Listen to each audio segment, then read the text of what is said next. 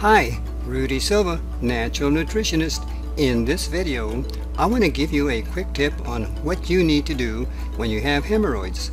I always recommend, however, that if you are under a doctor's care, that you continue, but it's always wise to use natural remedies.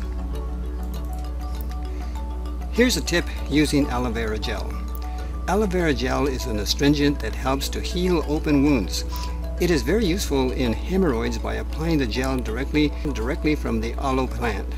If you don't have one, then you need 100% organic whole leaf aloe gel, which is the second best. You can get this organic aloe at your health food store.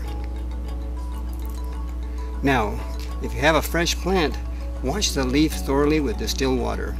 Remove the sharp pricks on the side, then peel it back on one side.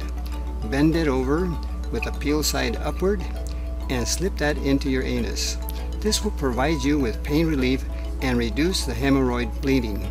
Just trim down the leaves so it slides into your anus easily. Aloe vera juice that you drink is also good for hemorrhoids. It helps to soften your stools and to activate peristaltic action. If you like aloe vera juice, then drink about 1/2 cup of aloe vera juice 3 times a day. You can add 1/4 or 1/3 part aloe vera juice to a cup of apple juice to make it taste better. There you are. This is a remedy to help you out with your hemorrhoids.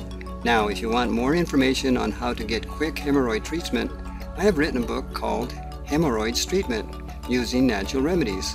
Just click on the link below. Hey, thanks for watching my video, and get started using hemorrhoid treatment right away. Click the link below and discover more about hemorrhoids.